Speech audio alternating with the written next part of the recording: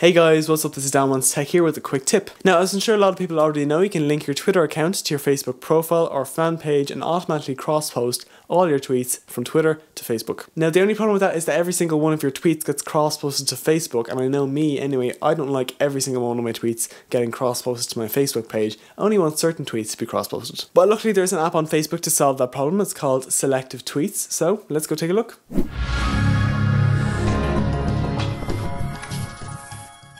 So here is the webpage, apps.facebook.com/selectivetwitter. Now once you're signed into your Facebook account, you can link your Twitter account to your profile or your fan pages, and of course we have settings and help here too. So in your fan pages, all you have to do is just type in your Twitter account username and then just grant permission to the app and you're set. In your profile, it's actually even easier. All you have to do is just type in your username on Twitter.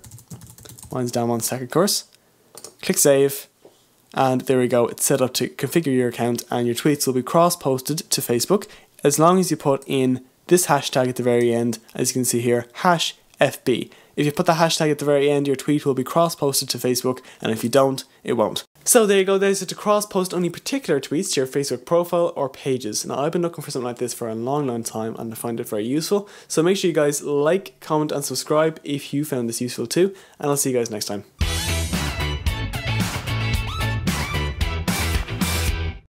Hey guys, what's up? Welcome to Quick Tips with DanWantsTech. Hang up on that. Sound like a precocious